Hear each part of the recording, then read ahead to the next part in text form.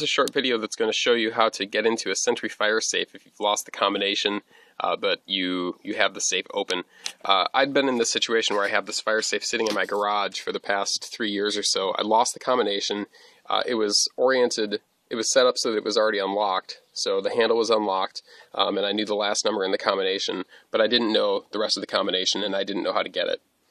Sentry offers a recovery system where you can send them $20 and a notarized letter certifying that you're the owner of the safe, and they'll send you the combination if you send them some serial numbers and so forth. I thought, well, there's got to be an easier way to do this, and I have liked picking locks for quite a while, so I thought I'd see if I could figure it out. Turns out it's pretty easy. There's a plastic fascia that's on the back of the safe. This, I realized, was pretty loose, and it looked like I could get it off, so I thought I'd go ahead and try. This one I've already taken off, and it's kind of hard to get it back on and off, so I'm sort of leaving it half disengaged, so you don't actually see me take the whole thing off. But that's the trick to it, is getting the back fascia off, this big plastic thing. The bolts that actually lock the safe are here. They come through here, and then there are these little knobs. There's 5 of them around the edge of this thing. The one on top, and there are 2 over here that you actually can't see. They don't have an exposed hole through the plastic. I started by going over to this side, and the bolts you can depress if you push a little bit further than where they just go to when it's unlocked. So that'll give you a little bit of clearance, and using some tool you can kind of pry this plastic up and over these guys. Once that's done, you'll be able to see this other knob that's up here pretty clearly. On this side, they're not as visible, but if you look through the side, you can see there's a circle in this guy, and this plastic is actually a little bit different. You can sort of see the deformation here where the mold was used that put this knob on this side. Once that's done, again, you're going to pry this apart, pry this over a little bit to get it off of the bolts, off of both locking bolts and off of the little plastic retainers.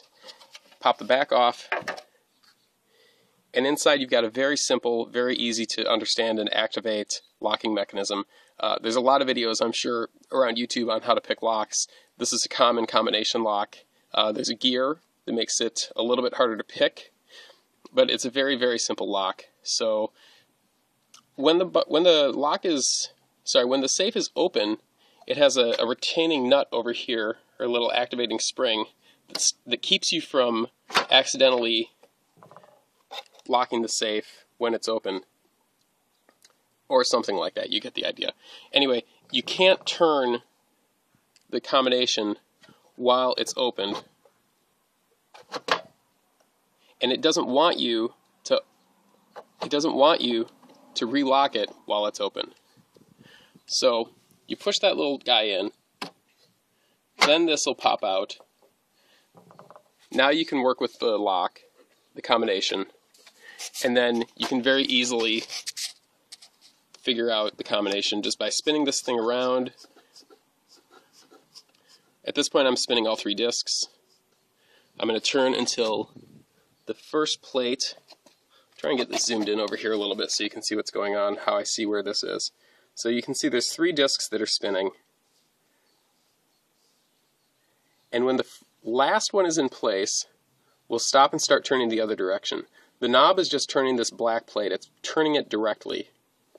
When the black plate connects with the first disc, it starts turning that disc at the same time. If we keep going, we're going to start turning the other plate as well, which we don't want to do. The other plate, as you can see, it's in position where the knob is oriented next to this locking bar. We want that to slide in there. So the first one's done. The second one is now also in position. Turn it back a little bit for the first one. And now they should all be in place, and if I try and do the lever, it slides into place, and I've got the combination.